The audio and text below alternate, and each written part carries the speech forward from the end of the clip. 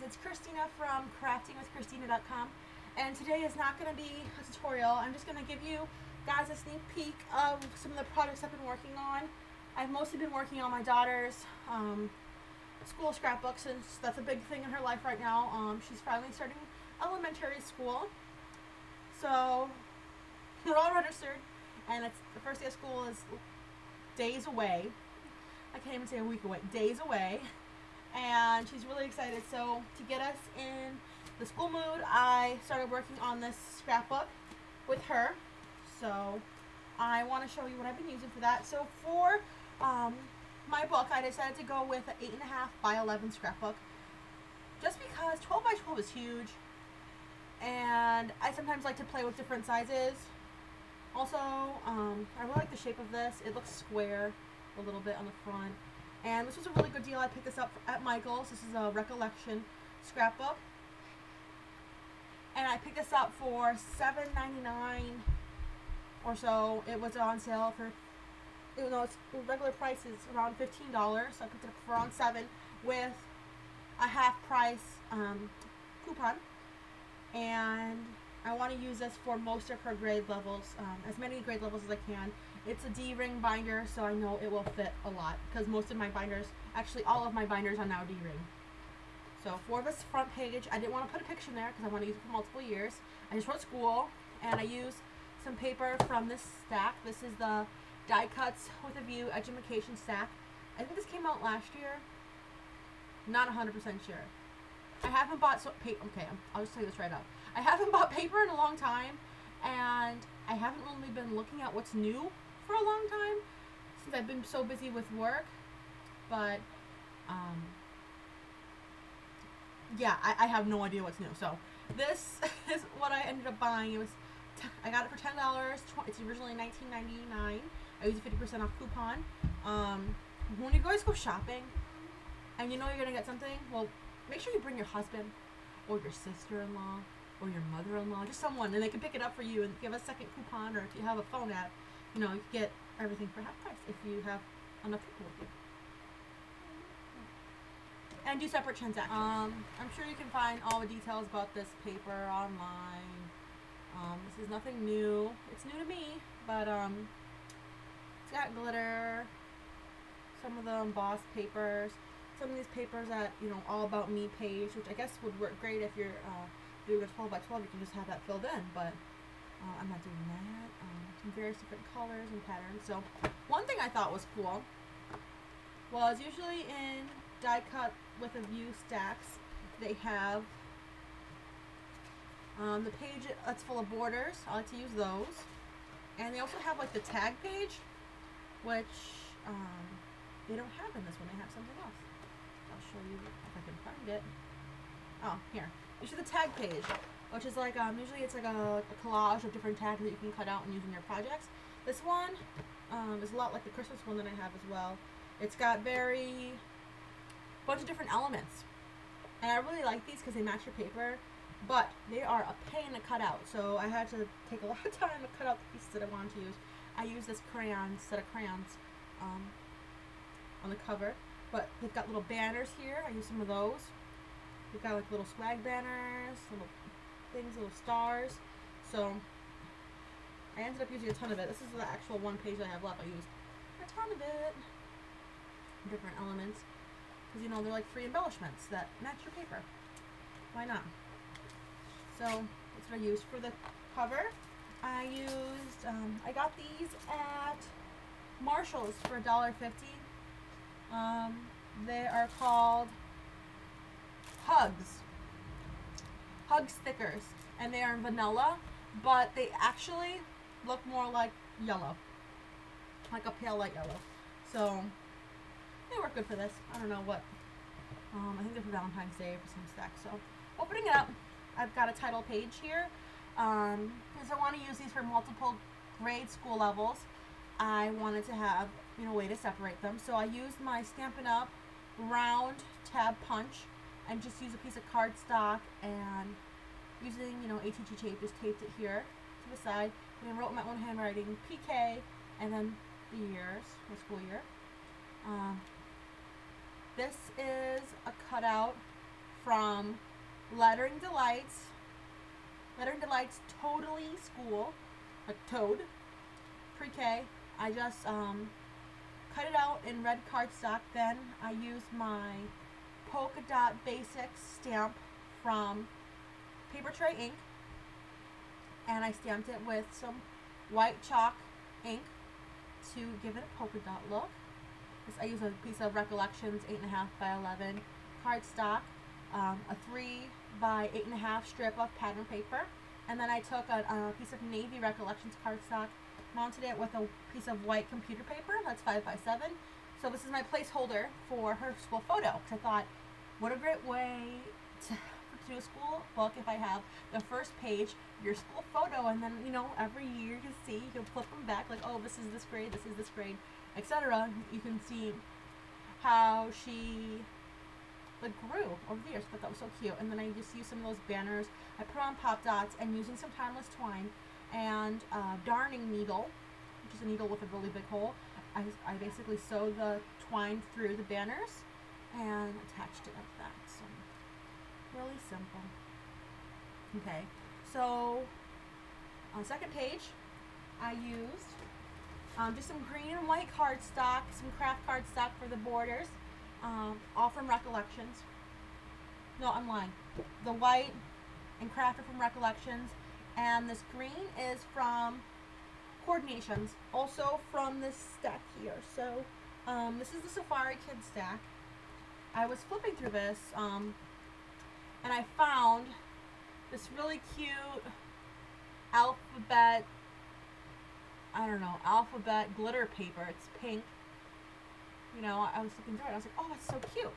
And I also have the card stack that matches this paper. And I thought, oh, I could just use a green. It's going to be a frog page. Bam, easy. So I just used, I guess, a half a sheet of, you know, 6 by 12 strip of this paper, and then I used just one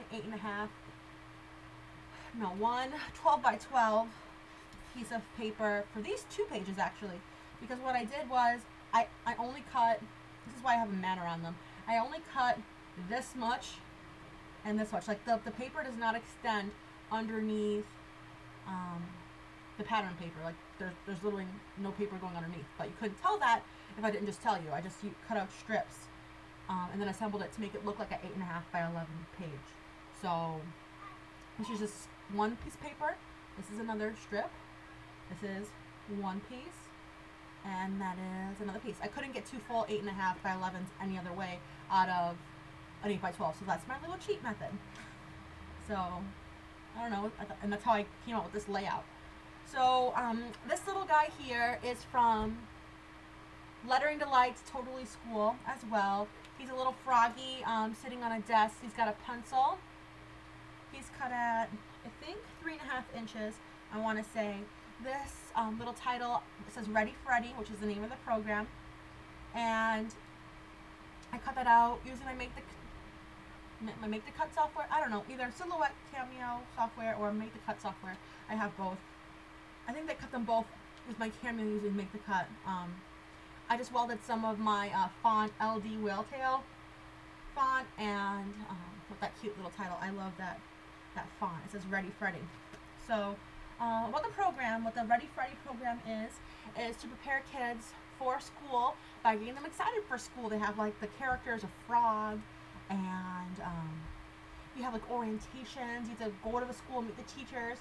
You have to have lots of half days, like little mini days of school before the school year starts. So this is about that. You have to do little projects with the kids so they're excited when the school year starts to prevent absenteeism and you know kids, they never want to go to school. So this is a good way to get them hyped up. My daughter, she didn't even need this program.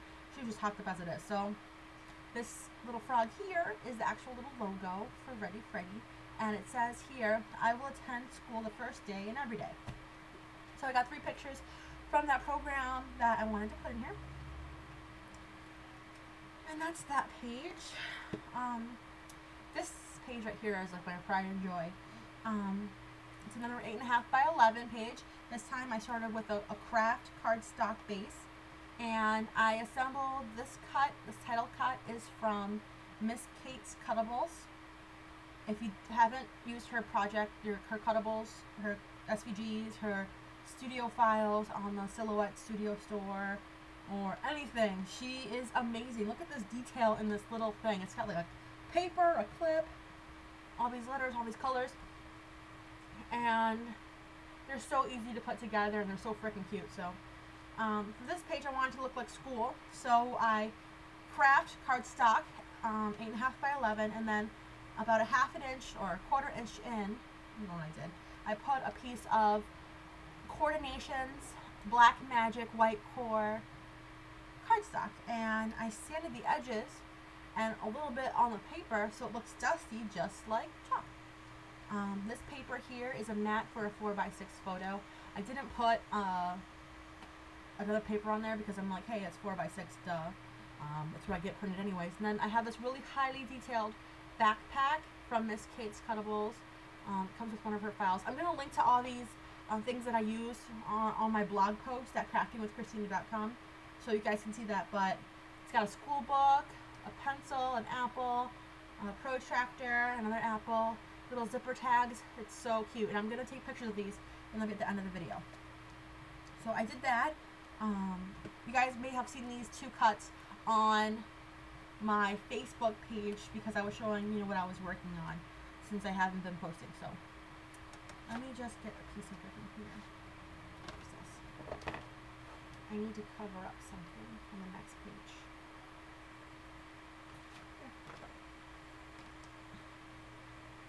Okay, so maybe this page. Actually, this will work better. Okay, so I'm just covering up my daughter's school information, the name of her school and her teacher, just for privacy concerns. You know, the world is crazy. This is a school interview that I made for Phoebe. It says, "This is how I write my name," and then she has her little name written out. I put some of those die cut. Get this out of the way.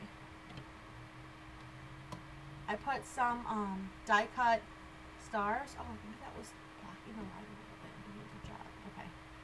Some die cut stars up here, and she wrote her name, age, and it says 3, height 42 inches, weight 41 pounds, and then she's got some more things here. Favorite color, purple, favorite food, mac and cheese, favorite TV show, Doc McStuffins.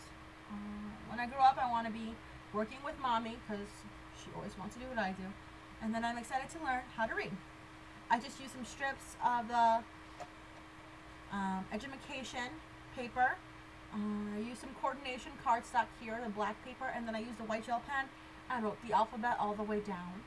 I used some red timeless twine, tied it around to a bow. So that's a really simple page, and it goes together with the 2 pages. So that's what I have so far in her scrapbook, and I hope to do more videos once I have more, you know, in here, so I can show you guys what's going on.